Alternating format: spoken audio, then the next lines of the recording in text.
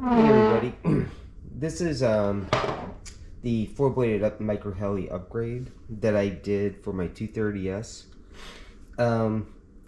So I just wanted to show you the finished results and a couple things I did on it.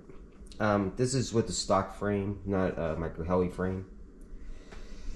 One thing that I did do is I put in a larger motor. I took out the stock motor and put in, I forgot what it is, I think it's 4300 kV. Can't remember the size. But because of the size, you can actually put the ESC back in. It's kind of a pain. And I just figured, since it's going to be inside this the AS350 frame, fuselage, what I did is I just put the ESC off to the side. I don't know if you guys can see that or not. See if I can get a bit of light on that. Okay, so I got the ESC in on the side, and it's just taped in, so it works out pretty good. Plus, I don't know if it's gonna make it any cooler or not, because this fuselage has no ventilation to it, so it can't hurt. One thing I did is I'm using a larger battery. Using a 1500 milliamp battery.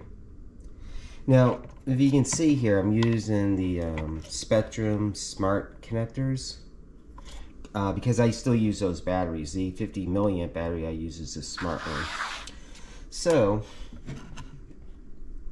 to make the adapter, there's just an adapter you can buy off online. It's a XT60 to XT90 whatever adapter. So what you have to do is you have to modify it a little bit, because there's a third pin inside these connectors, which you don't need to use. So all I did is, by the way, this is a little 3D printed vise I made. It comes in real handy for little things like this. So I basically got the adapter, put it in like that, and this one's already done. But I just used a file and filed out the middle of it. Because this is usually a solid piece. It's usually it's all solid right in here normally. So just file it out. It takes a second to do.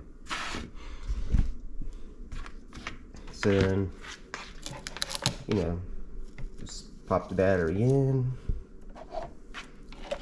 Like that. It's love this kit. It's really nice looking, and that's what the hub looks like from top. Everything's carbon fiber tail rotor. I had a crash the other day, so I repaired it. Thing came out pretty good.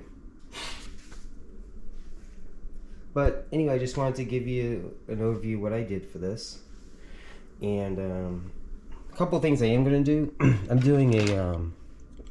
I'm doing an upgrade for this guy here too. I had another 230S frame that I'm going to do, and the same thing, I'm going to put in the larger motor.